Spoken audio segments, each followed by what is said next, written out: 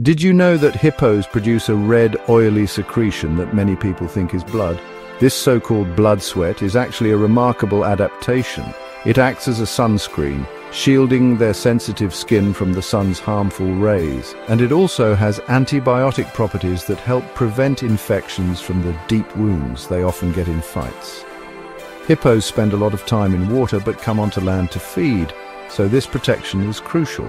The secretion starts as a colorless fluid but turns red when it hits the air, and it even hardens on their skin to stay effective longer.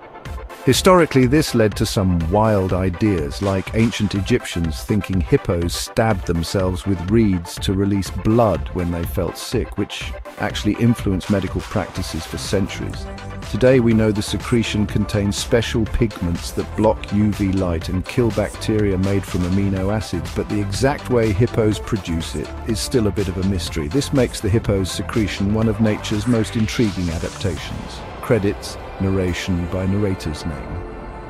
Written by writer's name, produced by producer's name.